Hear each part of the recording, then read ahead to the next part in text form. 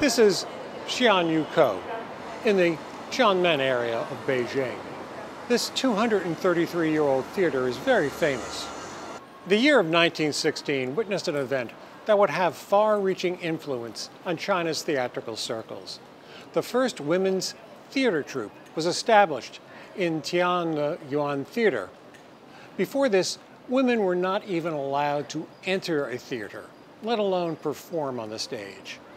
This event symbolically threw off the shackles on women and was of epoch-making significance for the maturity and development of the so-called Dan roles in Peking opera.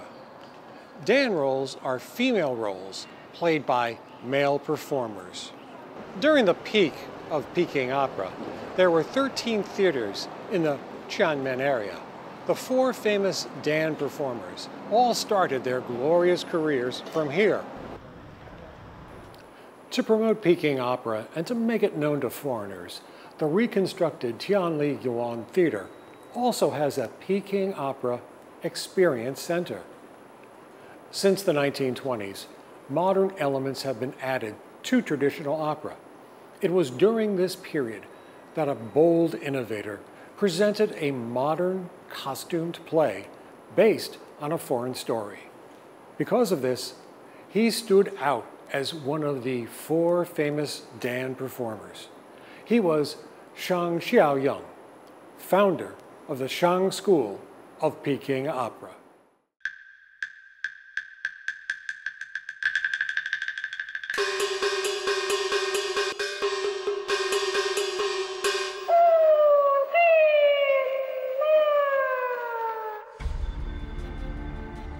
When he was 7, to help his family, he voluntarily sold himself to an opera troupe. When he was 12, he made his debut appearance in theater. At 15, he became the #1 child performer in Beijing. And at 16, he completed his training and began to work for himself.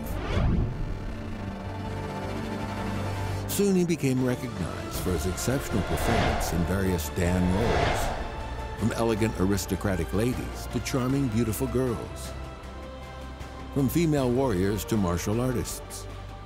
Proficient in folk opera traditions, he sought innovations and variations in his performance, and eventually established his own unique style, combining melodious singing with intricate dancing, extravagant martial arts with delicate acting.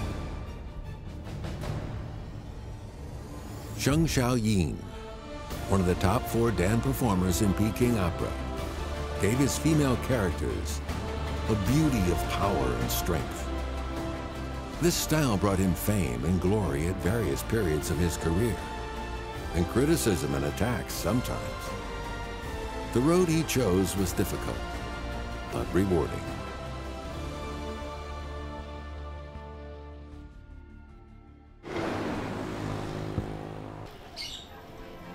Inside Andingmen, one of the city gates of Beijing, there remain some hutongs and courtyards from the late Qing dynasty. It was said that it was a residential area for Manchu bannermen.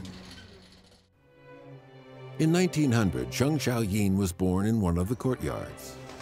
He was the second son of a declining aristocratic family.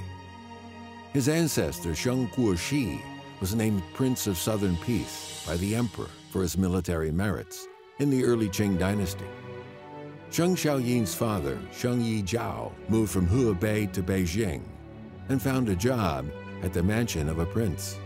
When Shang Xiaoyun was born, the family was living a rather comfortable life. However, in 1900, when Shang Xiaoyun was 8 months old, the Eight-Nation Alliance occupied Beijing, which thrust his family into financial difficulty. When he was 5 years old, his father passed away, leaving 6 young children behind. His mother began working as a hawker, selling matches and collecting garbage. Soon his elder sister and a younger brother died, and his elder brother left home and never came back. Sensitive in nature and growing up in utmost poverty, Shang Xiaoyun learned about the cruelty of human hearts at an early age, which helped build his dignity and perseverance. When he was 7, he proposed to his mother that he was willing to take the painstaking training to become an opera performer.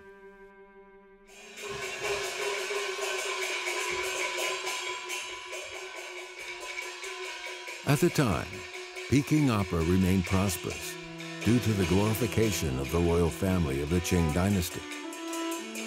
If an opera performer had certain special skills none of the others was capable of, he might be invited to perform in the royal palace, and that would make his value multiplied instantly.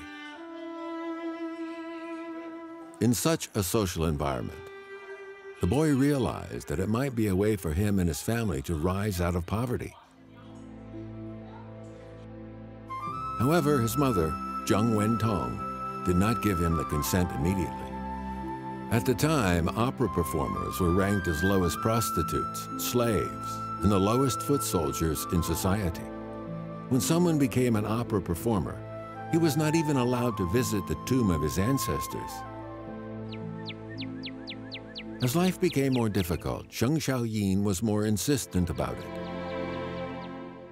Finally, in the spring of 1907, Zheng Wentong gave her consent, and Xiaoyun, together with his 5-year-old brother, became pupils of famous Peking opera performer Li Chunfu. Soon Li Chunfu recommended them to study at Sanlua Troupe, a newly established Peking opera training troupe.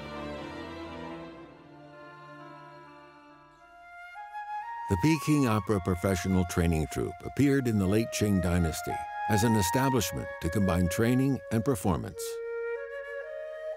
Usually the entire training took 7 years.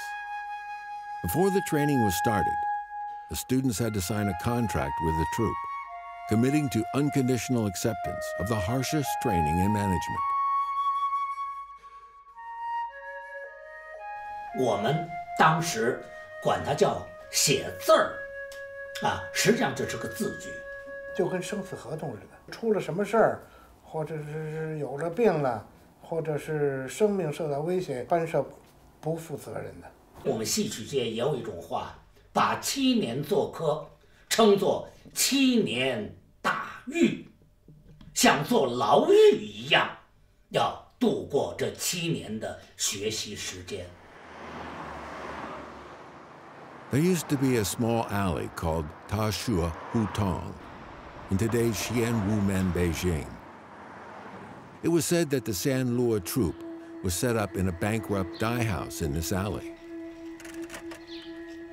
More than a century ago, Xiaoyun started his opera training here. As a young boy, Xiaoyun perhaps had no idea what the 7-year imprisonment meant.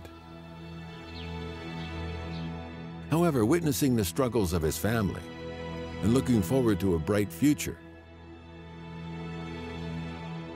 he cherished the opportunity of a professional training and was determined to endure any hardship.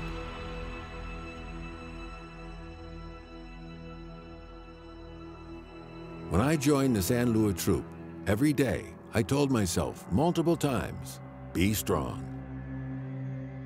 Xiaoyun later said that when he recalled those days of training,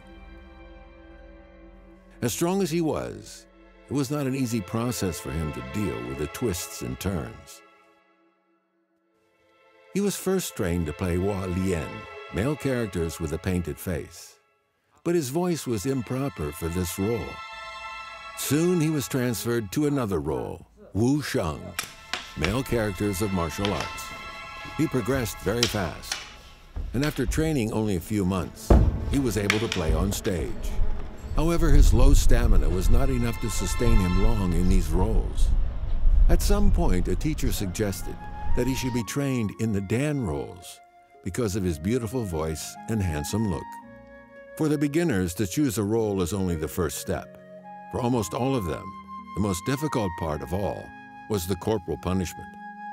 At the time, all opera troupes had a belief that no corporal punishment, no theatrical achievement. 我们知道老师手里有一个板子，这方是为拍板的，来衡量你的节奏按照节拍来唱。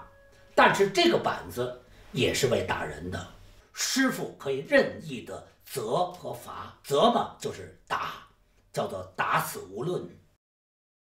Shang Xiaoyun's first teacher in the Dan role was Tung Ju Ting, who had no mercy in carrying out corporal punishment.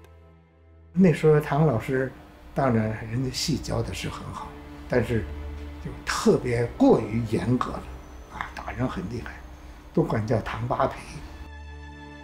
Shang Xiaoyun later recalled, "When I first began my training, there was a word I couldn't pronounce correctly. My teacher was angry and beat my hands. I still couldn't do it, and he was so mad that he put his ruler into my mouth and churned it until blood came out of my mouth. I dare not cry. I went to the kitchen, found some cold water to rinse my mouth, and went back to continue my practice."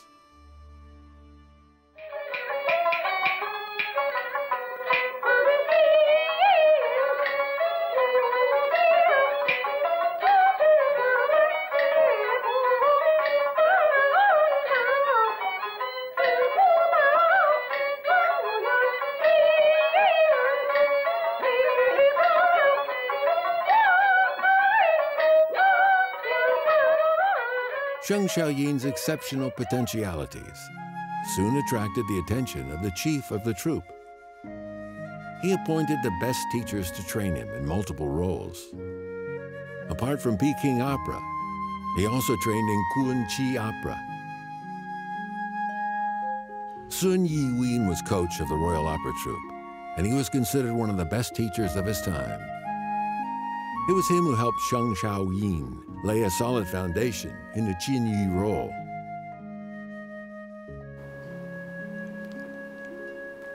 It's natural for an art form to have different schools or traditions.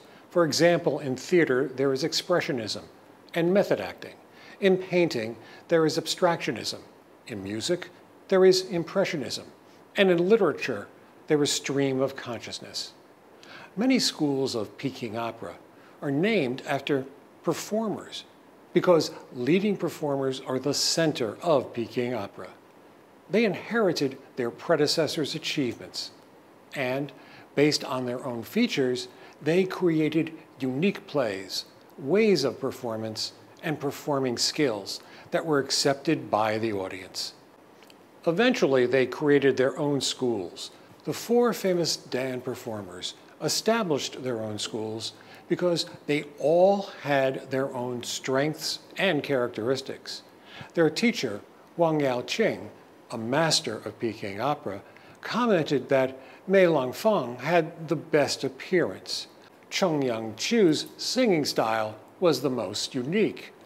Shun Wei-shen looked the most innocent.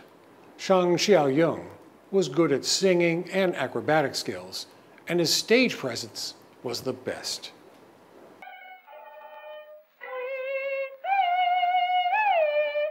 In 1912, Shang Xiaoyun made his debut at Guanghe Low Theater in Beijing. Years later, he said, "When I recall my debut, I have mixed feelings of something bitter, sweet, sour, and spicy." This youth thus began to impress the whole of Peking City for his powerful voice, attractive look, and versatile skills. In the following year, when Sanlua Troupe was renamed as Zhenglua Troupe, Shang Xiaoyun already became the pillar of the group. Together with Xin Hui Sheng and Zhao Tongshan, he was named one of the 3 stars of Zhenglua. However, in Beijing, a city full of folk opera stars, to succeed in this trade was never easy. As he grew in fame, Shang Xiaoyun became more confident. One day he expressed his interest in partnering with famous Dan performer Guang Yinfu for a major opera, only to be rejected so ruthlessly. 班主说：“你要跟谁演戏？”啐了我父亲一口痰。配你也配？我父亲那个时候，他受到了侮辱。 This traumatic experience scarred him, Shang Xiaoyun later recalled, "These words made me feel outraged. I immediately quit from the troupe. They didn't care if I quit. I came home and cried the whole night. I didn't eat anything. Then I thought to myself, what's the use of crying? I must continue." 他说我那时候就憋着这口气，横下一条心，一定要苦练才能够出人头地。 Inside the Taoyanting Park of Beijing, there's a place called Yaotai, which was in the wilderness in the early 1900s. The day after the humiliating rejection, Shang Xiaoyun came to this place to practice his vocals. In the next 2 years, he came here every day before sunrise to sharpen his singing skills. He prepared himself for future opportunities. And finally, the right time came. In the winter of 1914, Sun Jiqian, a famous Peking opera star based in Shanghai, came back to Beijing to rehearse The Madam Teaches Her Son, and he needed a young Dan performer to be his partner. Sun Jiqian was 73 years old at the time, and he chose 14-year-old Shang Xiaoyun to be his partner. 孙居先从南方回来以后，发现北京在这个表演的这个技能、表演的风格，包括表演模式等等方面，已经形成了非常大的不同。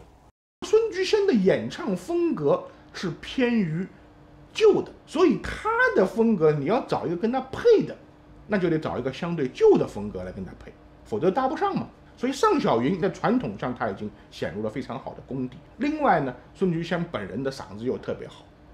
咱们都知道，所以呢，尚小云的这个嗓子铁嗓钢喉能够配得上。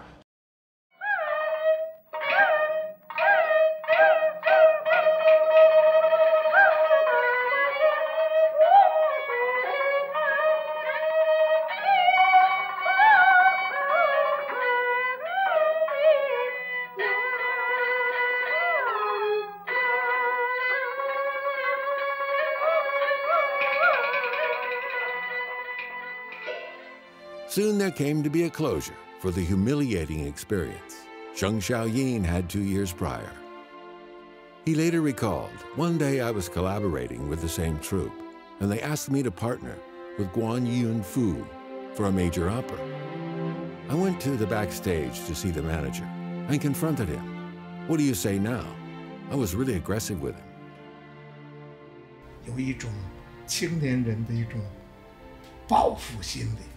这个班主也能找出一个下台阶的一个理由来。他说：“当初我不是那样侮辱你、啐了你一口痰，你恐怕未必有今天。” Shang Xiaoyun said, "That was a moment of clarity. I felt really embarrassed. Later, I treated the manager as my teacher."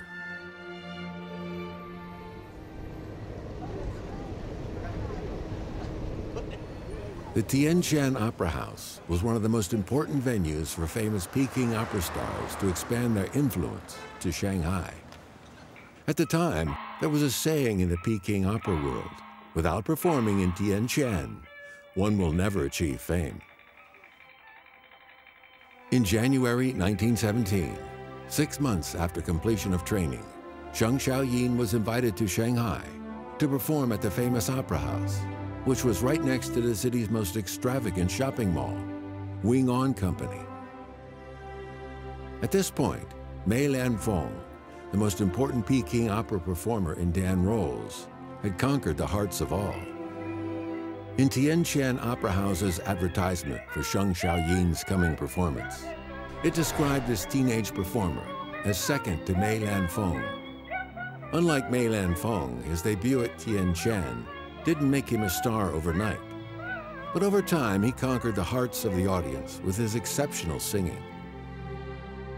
这个时候的尚先生来说，就是给人感觉老腔老调，非常之古朴，所以这个时候尚先生是正宗青衣的尚小云。 Because his box office remained high, the opera house renewed its contract with Shang Xiaoyun again and again.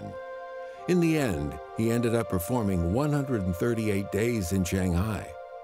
That was quite unusual for Beijing actors touring in Shanghai. In November 1917, in a vote organized by a newspaper in Beijing, Mei Lanfeng was given the most votes and became elected King of Opera, while Shang Xiaoyun was elected Champion of Child Performers.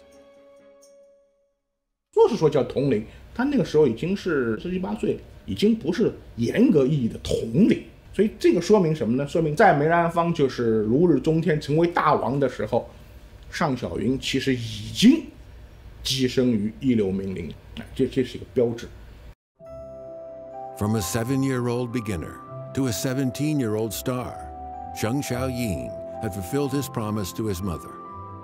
He was lucky that he was about to meet a man who would influence him profoundly in his artistic career. That man was Yang Xiaolou, a genius performer in wusheng, male roles skilled in martial arts. Yang Xiaolou was not only a brilliant martial artist, but also an excellent vocalist. He was especially good at playing the Monkey King and the characters from the Romance of the Three Kingdoms. After watching Shang Xiaoyun's performance, partnering with Sun Jiqian, Yang Xiaolou saw great potential in this young man. At the end of 1917, the superstar invited Shang Xiaoyun to join his Tongxin troupe. 他在那个时候叫国剧宗师啊，他对很多的比他年轻的人，他都提携，都帮助。尚小云跟杨小龙之间合作，影响相对比较大的，是一些恢复排演的传统戏。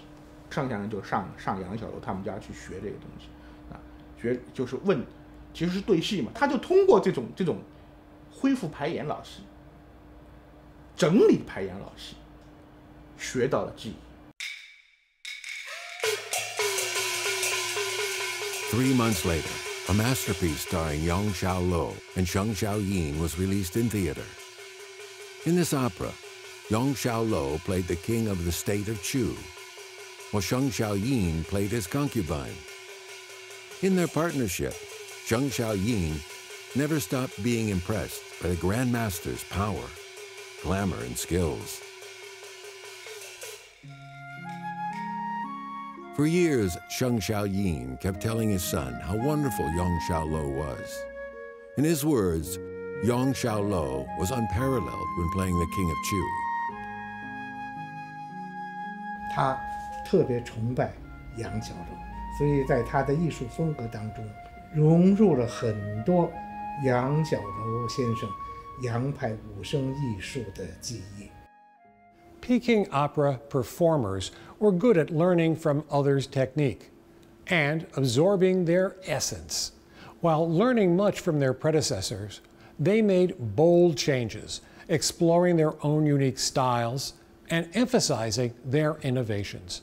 Because of this, many schools of Peking opera were born, and they were the pillars of Peking opera. But the way of reform and innovation was always full of hardships. They might even suffer catastrophes. In the early 1920s, Shang Xiaoyun was already a well-established opera performer. It was at this time he began to hear some criticism. It was a time of innovation. With the appearance of new aesthetics, Mei Lanfeng took the lead in creating new operas and composing new tunes. Newer opera performers also began to rehearse new works. However, Shang Xiaoyun seemed untouched by the trend. Naturally, people began to criticize him for being stuck in conventions.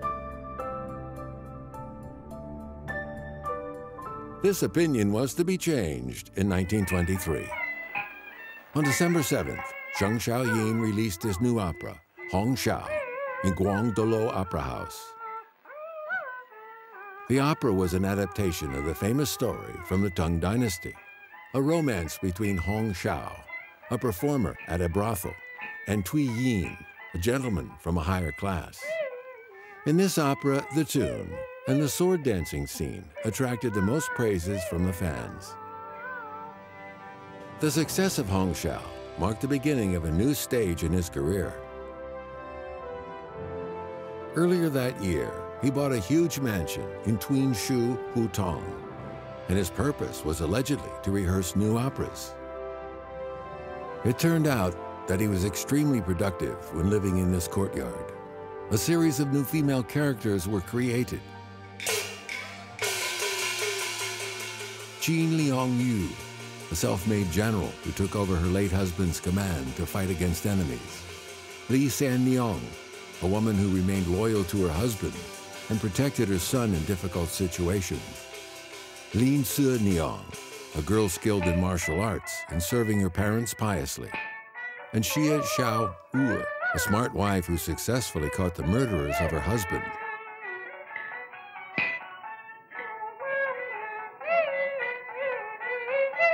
Thus, Shang Xiaoyun had transformed himself into a creative talent, which impressed the whole opera world.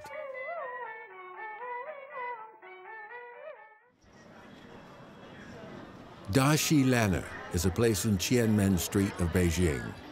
In the early 1920s, it was a Peking opera center. There were many opera houses, and new operas were often released here. When an opera star released a new composition in one opera house, another opera star might release another production in another opera house. This competition gave Peking opera vitality and kept the market prosperous. During this time, Shang Xiaoyun traveled between Peking and Shanghai for his new operas. The Shanghai opera critics called him a superstar. In 1927, Shang Xiaoyun released his new opera, The Ma Teng-yu Girl, at Xinming Theater. The opera combined Peking opera with a Buddhist story, Western costumes of modern age, piano and violin accompaniment, and Scottish dance. The production cost for this opera was 3 times higher than other new operas. 令人大吃一惊，到了想象不到的地步。从题材，从装扮，从它的伴奏，这都是人们在经历的京剧欣赏中前所未有的一种状态。The Ma Teng-yu Girl set a precedent for Peking opera in adapting foreign stories. The premiere was a hit, but with controversies. Some regarded it as an original masterpiece, and others called it improper and dishonorable.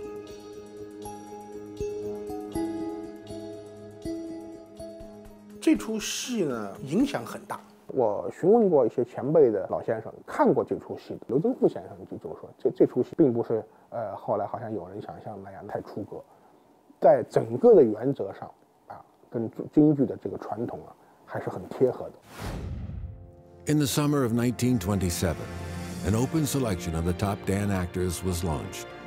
As a result, Mei Lanfeng, Zheng Xiaoyin, Zheng Yanqiu, and Xin Huisheng were the most outstanding in the selection, and were named the 4 most famous Dan actors of Peking opera at this time. Zheng Xiaoyun's opera, The Ma Teng-yu Girl, became champion with 6,628 votes.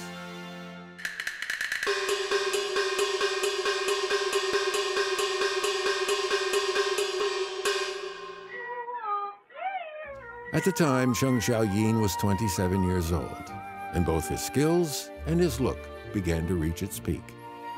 In the next few years, he continued to be productive. Firstly, he created several new operas.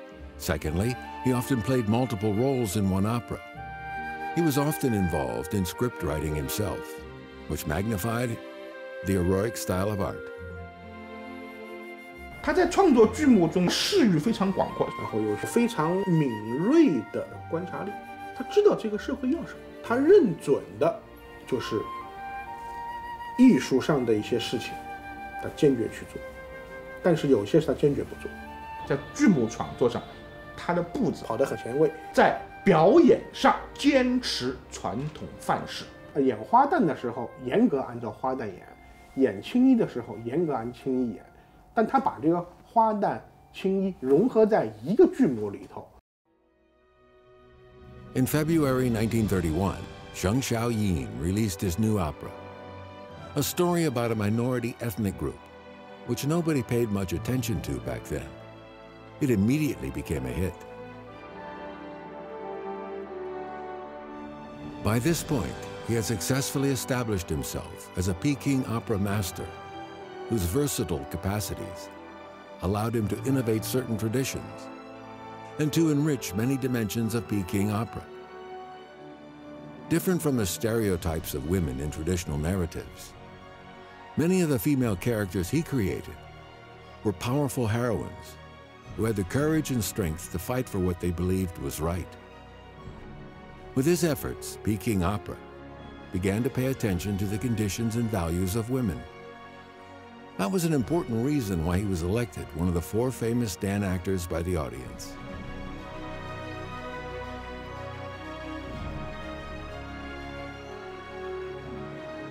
1931年，长城唱片公司找梅兰芳、程砚秋、荀慧生、尚小云4个人录制了一个唱片，叫《四五花洞》。这个时候，他们得到了社会上的承认，牢牢地占据了中国京剧旦角的前4名，所以叫他们为4大名旦。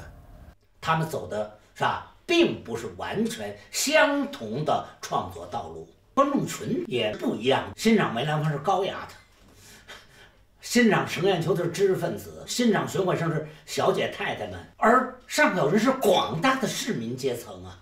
因为他们对于文化的认同不一样，这个也极大地影响到了他们的演唱和他们的表演风格。尚小云更多的崇尚的是民间文化中的侠文化，所以他的风格就是一种刚烈、这个峭拔。Some say the culture of Peking opera is the culture of family. Family has a special meaning for the Chinese people. From a family to a clan to a country, family is the core belief of the Chinese people. Peking opera is the quintessence of China. The Chinese people refer to troops as Li Yuan or Pear Garden. Since the birth of Peking opera, there have been countless families of opera artists. Their performing skills were passed down from generation to generation. These families pushed the development and evolution of Peking opera and contributed to its flourishing. In the early autumn of 1934, Shang Xiaoyun received a special guest at his courtyard house outside the city gate of Xianwumen. Qi Rushan, a distinguished opera writer and critic, came with some bad news. Fu Liancheng, one of the most prominent Peking opera training troupes, was going through some crisis. Its leader fell ill suddenly, and its major actors quit collectively, which caused the troupe of 30 years to be at the brink of a close down.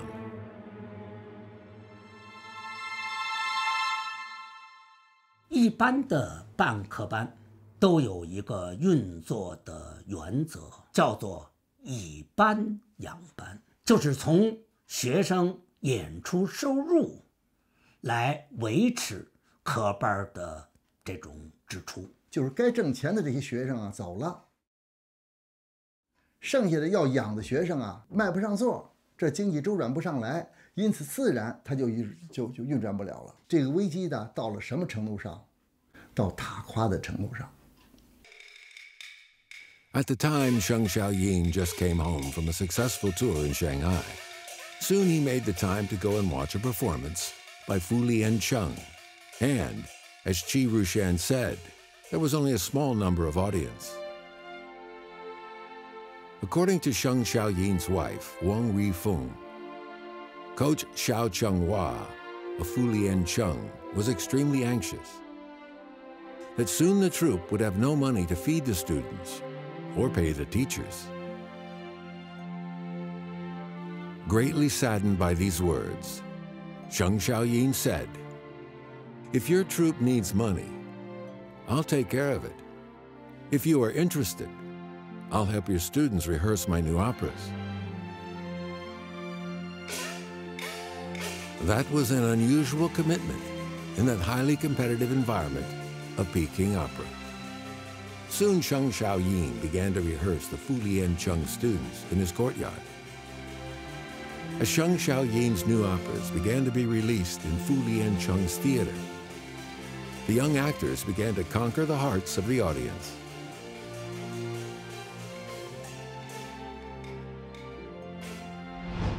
Shang Xiaoyun made an effort to help Ye Shengzhong rehearse Drunken Beggar.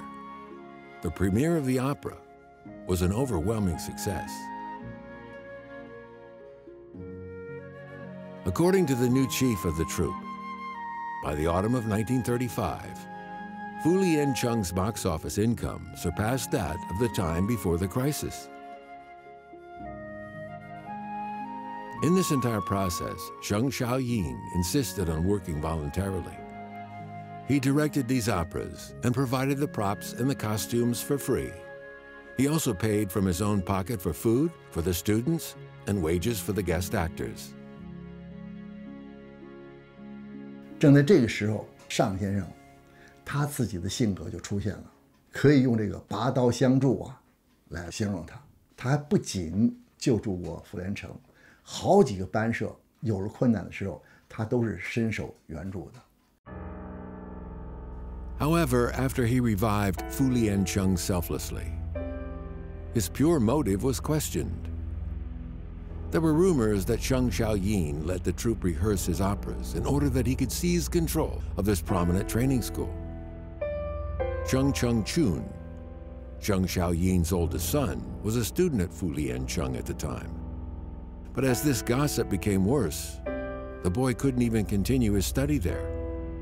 At last, Shang Xiaoyun and his son both left Fu Lian Chung and severed all interactions with the troupe.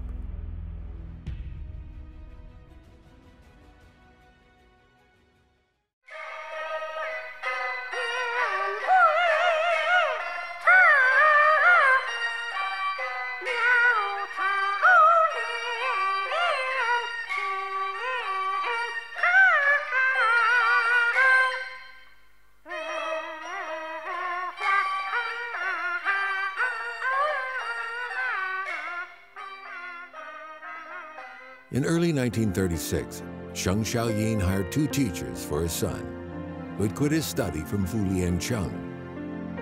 He recruited 17 young men to study together with his son. This is a book about the history of Shang Xiaoyun's training school, Rongchunxi. And it was founded when the war was looming over the city of Beijing. The opera world was about to see a depression.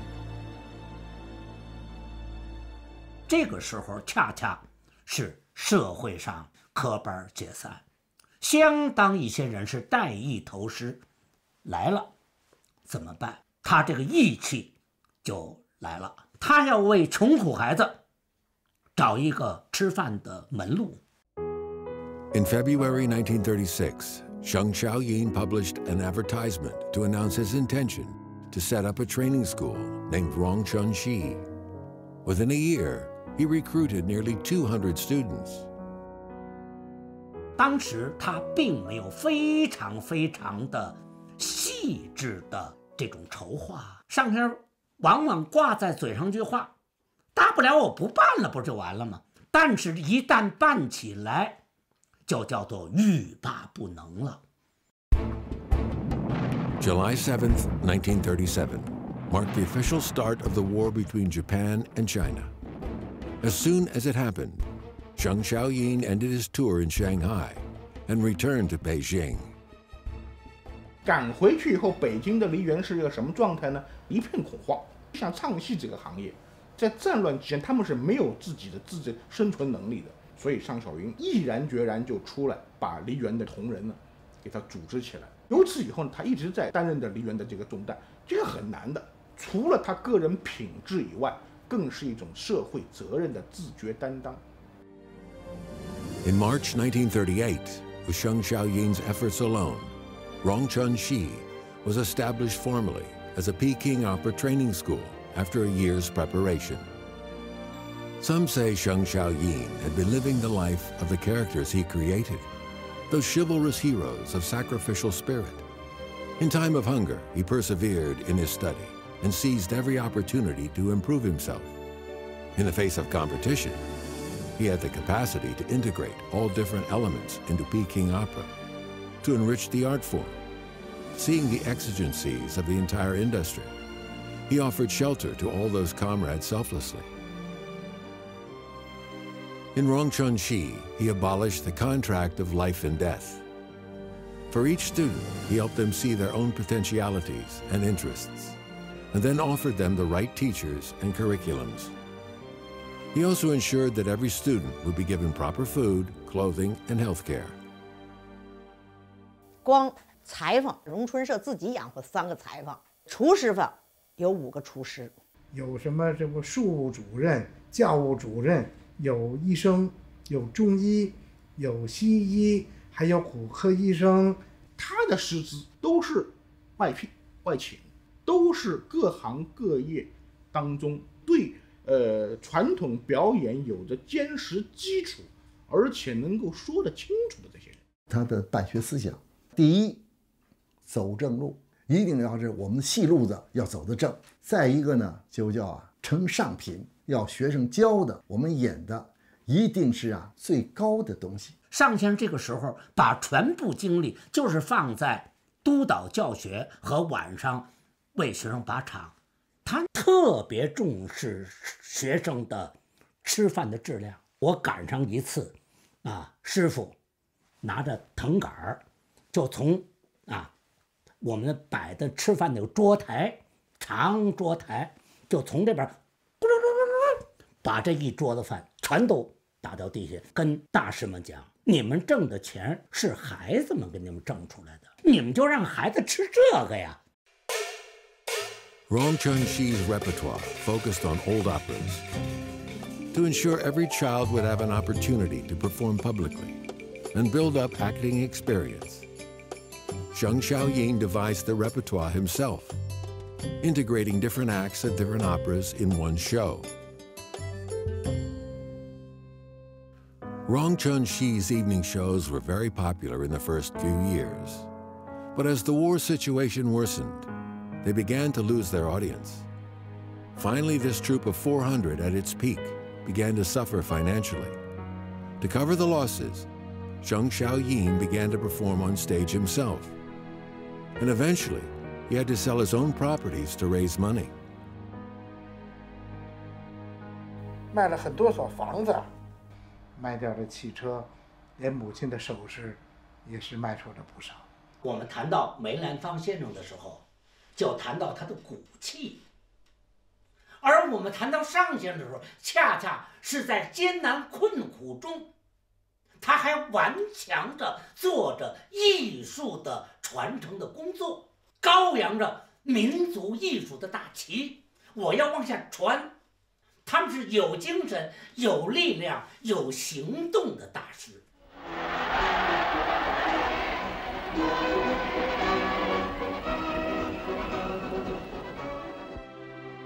In November 1949, 1 month after the founding of the new China, Shang Xiaoyun established the Shang Xiaoyun Peking Opera Troupe.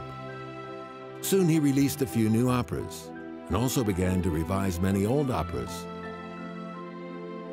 In August 1950, he took his troupe on a tour to Tianjin, Shandong, and Jiangsu. It was turned into an 8-year tour all over China. For a star from the old era, these 8 years were a totally different experience in his career. He later recalled, "I witnessed from the north to the south, and from the east to the west, so many heroic stories of the workers, farmers, and soldiers, and I witnessed how great accomplishments were made in this new country." 新中国建立之后，受到了共产党文艺政策的呵护，确实是有一种翻身之感。焕发了我父亲的第二个艺术青春。那个时候可以说走遍了大半个中国，深入部队，深入到工厂啊。那个时候也快60了，他经常就是连演5个钟头戏啊，深深感到作为一个京剧演员，作为一个戏曲名家的社会担当。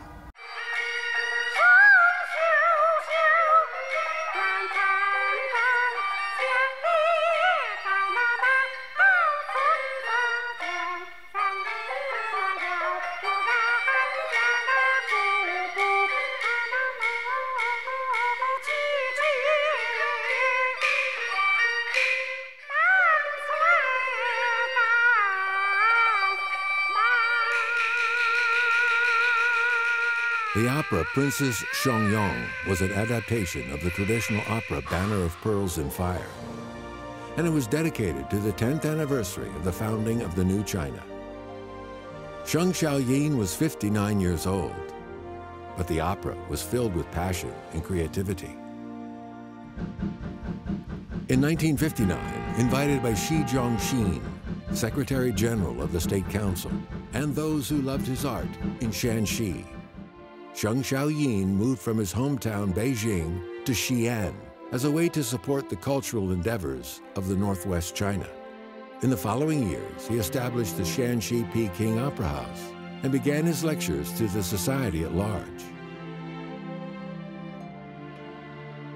A documentary made by the Central Newsreel and Documentary Studio recorded a scene where Xiaoyun and his second son, Shang were giving a demonstration of certain performance conventions to his new students. As a record shows, Xiaoyun had taken under his tutelage a total of 213 students, among which 180 were taken after he moved to Xi'an. These students of his included not only actors in Peking opera or Kuochi opera, but also actors in Qingchong, Yiji, Pingji, and other folk opera types. Xiaoyun shared unreservedly his insight and understanding of the essence and skills of folk opera with these young people who came from all over China.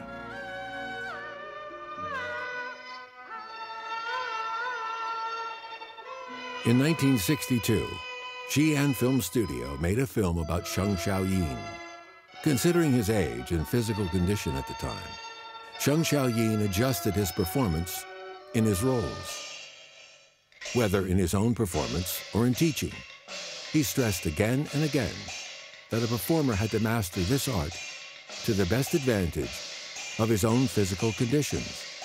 That was why he emphasized the importance of being deeply rooted in traditional training, while remained open-minded to different styles, techniques, and methods.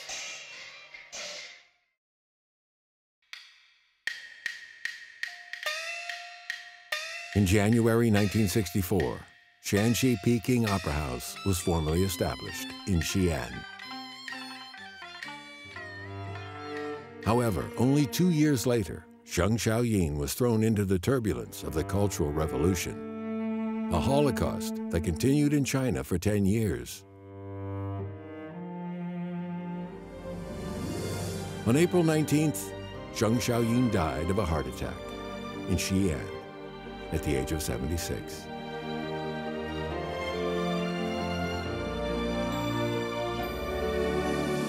His last words to his students were, "The students who truly respect me are those idealists who persevere in their learning and believe in the infinite power of art."